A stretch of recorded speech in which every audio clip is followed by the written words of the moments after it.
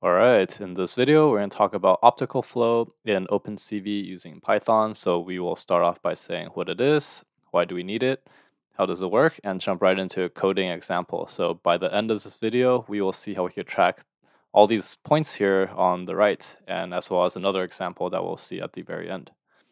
So what is optical flow? Optical flow is used to estimate the motion of objects between two consecutive frames. And we have what's called a dense optical flow, which will look at every pixel inside the image. So that's using this method called Gunnar Farneback. And then we have a sparse optical flow, which will use only the features, which we'll see in Lucas Kanade. Okay, so why do we need optical flow? It's good for motion analysis, object tracking, gesture recognition, navigation, and so on. So here we're implementing an example of tracking points in this video of me kayaking. So how does optical flow work? So with Lucas Kanade, the way it works is you have a pixel intensity, and here we're looking at a function of time. And we're saying that the pixel location and the next pixel location at a new time is about the same. So we can express each pixel with the partial derivatives, which we call ix, iy, it, and the velocities, vx and vy. So from there, you could write a system of equations, as we can see here. So these are all of our points. And then for all of our points, we could set it up into a ax equals b type of matrix. In this case, we're using v for velocities. So you just plug it into your favorite solver, and then you can find out what the velocities are. So that's the general idea. And then for Gunnar Farneback, the way this works is you approximate the neighboring pixels with a polynomial equation as a function of the displacement. So each point you could predict it as a polynomial equation, and then you could find the coefficients of the polynomial to determine the displacement. So the general form is going to be of this form. So you can see it's a quadratic ax transpose ax. That's typically a quadratic form. So if you expand it out, you'll get some equation. And the idea is, I won't go too much into the details, but the idea is you have equations that describe each point, and you have some displacement d, and you do some rigorous math, and then you find out what the d is. And this is the general idea, but in practice, they have other methods of implementation. Okay, but the general idea is solving a system of equations, and here we're finding the displacements for each point in our image. Okay, so let's jump into the coding example. Okay, so here we have our optical flow program. So here we import the modules that we need, and then we read in the image with the kayaking video that we have.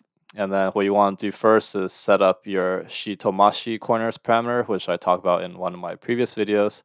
And here we have our Lucas Kanade parameters that we will set. So here we have a window size, the max level.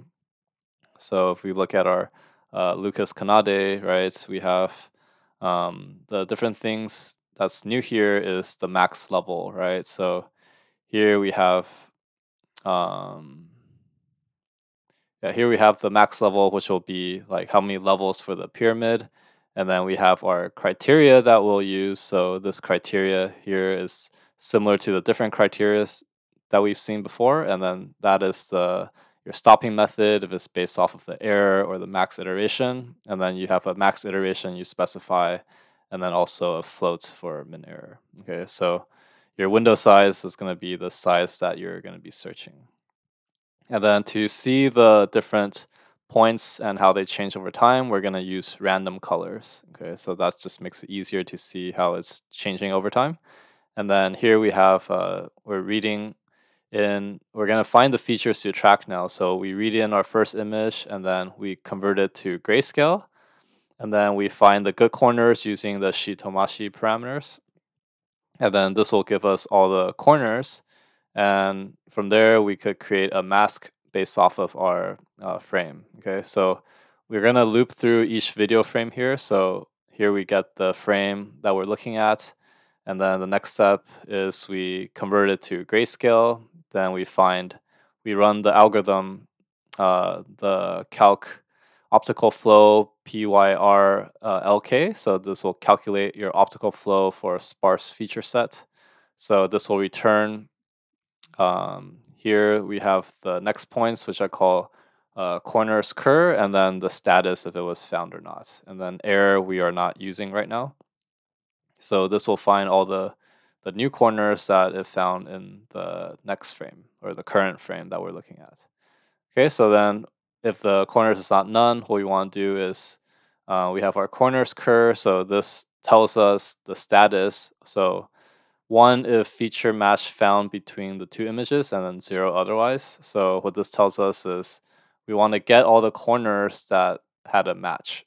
Okay, so then here we're gonna store our current match and then our previous match into these two. And then we're gonna go through both of them and then see what that is. Okay, so we have a corners current match and the previous match. And then from there, what we want to do is find the x and y coordinates. And then we're going to draw a line connecting the previous and current coordinates. Okay, so that's what this does. And then each frame, we're going to draw a circle. And then the circle will be the different colors that we have. And then here we add together the things that we drew as well as the previous frame, and then this will be our new image. Okay, so now that we added everything, we could plot each frame one frame at a time, and then we will update our previous with our current and then repeat the process. So if we go ahead and run this, we'll see um, all these points here are being tracked as we want. So that's all looking pretty good. And you can see all the curvature that's happening is how this pretty much the motion of the camera that you're seeing. And then this blue one here moves a lot because that's the actual kayak that's moving. So let me play that again for those that want to see more detail. So you can see, right, you have all these points here. What you want to pay attention to is this one will have the most movement, or one of the most, because this one is a kayak here. So it's going all over the place. Okay. So next up is we have our um, we have our other method. Okay, so this one is our dense optical flow. So what this one will do, let me just comment this one out. So with the dense optical flow, we're going to read in the image as usual, and then we're going to prepare the HSV frame here. So the HSV will do a video capture. So we're going to get the HSV values and then set the last or the middle one here, the 1, which is the second. You have 0, 1, 2. So we're going to set the middle one to 255.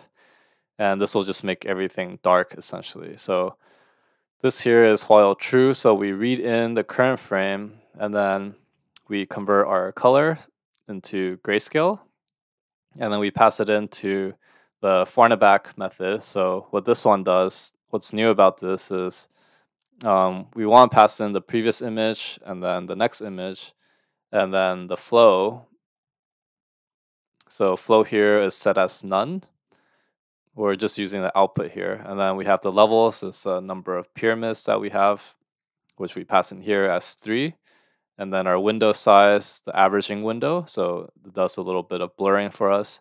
And then the number of iterations we have is 3. And then poly-n is the size of our pixel neighborhood. So that you typically want to choose 5 or 7.